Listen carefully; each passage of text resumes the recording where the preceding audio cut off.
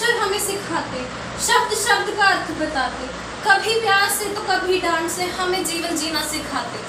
A very warm good morning to all our present here. Today I am Meekar of class +1 going to share my views on Teachers Day.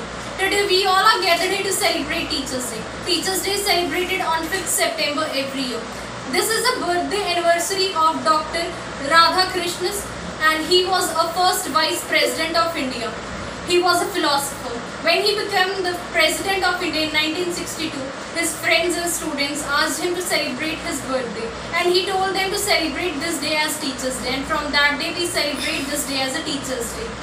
We cannot imagine our life without teachers. Teachers are the only one element who makes our life bright. Teachers are philosophers. Teachers are good friends of students.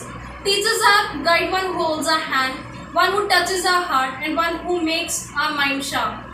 So we should respect our teachers. We cannot forget the contribution of our teachers, and we should not disregard of our teachers. Thank you and happy Teachers Day.